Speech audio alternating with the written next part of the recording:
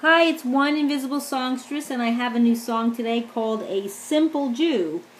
And I want to just send this out to a friend of mine because she inspired me to write this song, or the ideas to write this song. And I will just give you her initials. She knows who I'm talking about. She either goes by YR or YF. And some words I want to explain to you in case you don't know what they mean. The word matzah is the unleavened bread that we use on the Passover, 8 days of Passover, and also at our Seders. And it's like a flat cracker. It's kind of crunchy but flat. And then the word challah.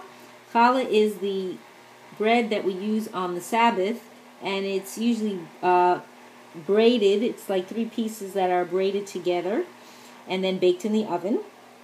And the word Hashem literally means the name, so I don't use the one above's name in vain. And then Aharon was the what was called in Hebrew the Kohen Gadol, the high priest. He was the older brother of Moses, Moshe Rabbeinu.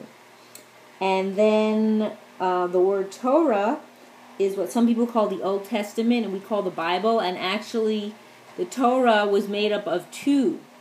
It was the one that was written down, and then the one that was oral. And eventually the oral one did get written down so that it would not be lost. Oh, I long to be a simple Jew. That is what I need to do.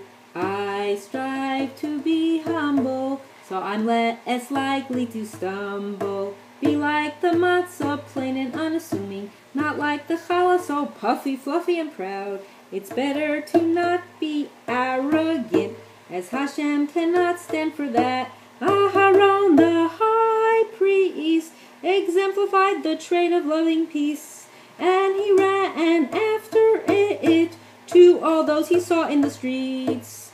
Oh, I long to be a simple Jew, coming from a place of light and love, and not allowing the dark side an entrance from the moment I wake up and say MODEH ANI. And then eat breakfast. Of course I say a BRACHA on my food first, till the end of the day. When I go to sleep, I tell myself inside, everything I do is for Hashem's sake. As I wait for the open door, when others ask me a question, and I am able to give a suggestion, so they too can see the light that shines from the Torah. So they too can see the light that shines from the Torah. It is the truth and divine. Thanks for listening. One Invisible Songstress.